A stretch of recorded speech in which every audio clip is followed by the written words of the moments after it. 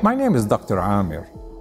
Imagine that you have to tell your 4-year-old child that he cannot eat sweets or even his birthday cake.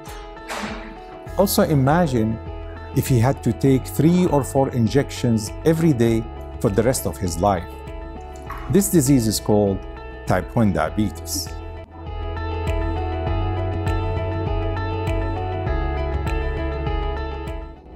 Type 1 diabetes, previously called insulin-dependent diabetes, affects children and younger adults. Unlike type 2 diabetes, the pancreas in type 1 does not produce any insulin and is not very common. It is found in only 5% of all the diabetics. So what are the symptoms? One of my patients was 29 years old. He was complaining of being tired and losing weight, despite eating well. On the other hand, most patients with type 2 are overweight or obese.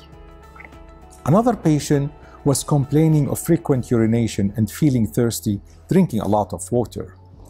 Other times, patients might see an eye doctor because they have a blurry vision. To confirm the diagnosis of diabetes, a simple blood test can show that the fasting blood glucose is 126 mg or above. One of the rare complications in type 1 is called diabetic coma or ketoacidosis. It happens when glucose and ketone get built up in the blood due to the lack of insulin. This might cause a serious coma if it is not treated urgently in the hospital. An important early sign for this complication is the presence of bad fruity smell in the breath. The cause of type 1 diabetes is not known. Genetic factors might play a small role. But unlike type 2 diabetes, type 1 is considered an autoimmune disease, which means that the immune system attacks the pancreas and destroys it, so it will not be able to produce any insulin. To differentiate between type 1 and type 2 diabetes, we should do a blood test called GAD antibodies. Normally, it is high in type 1. Once the diagnosis is confirmed, the treatment is only by insulin injection. For the treatment, usually we use a fast-acting insulin before each meal and a long-acting insulin at bedtime. But patients need to check their glucose test several times a day in order to establish the correct amount of insulin needed to control diabetes. A recent discovery is a machine called continuous glucose monitoring. It's like a patch. You can place it on your upper arm, and it has a sensor inserted under the skin. This machine can automatically track your blood glucose level and send the result to your mobile phone.